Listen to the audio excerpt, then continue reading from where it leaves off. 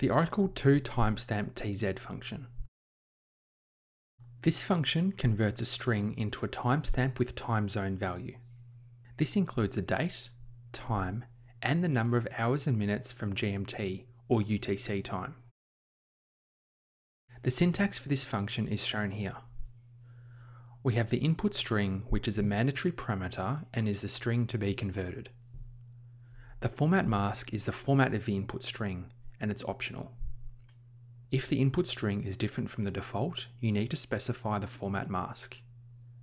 And the third parameter is the NLS param, which allows you to specify the language that is returned for the day and month. Let's take a look at some examples. The first example here uses the toTimestamp.tz function on this specified date. The 8th of December 2015, then we have a time of 10:04:01 in the morning, which is then plus 2 hours in the time zone. You can see the same value is returned, but this is actually returned as a timestamp with time zone data type. The second example allows us to enter a similar date and time, but we've also specified the input format parameters here. You can see that it's returned the right value.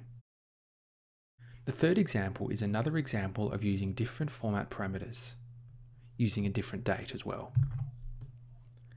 You can see the function has returned the same value that we input. So that's how you use the toTimestamp.tz function.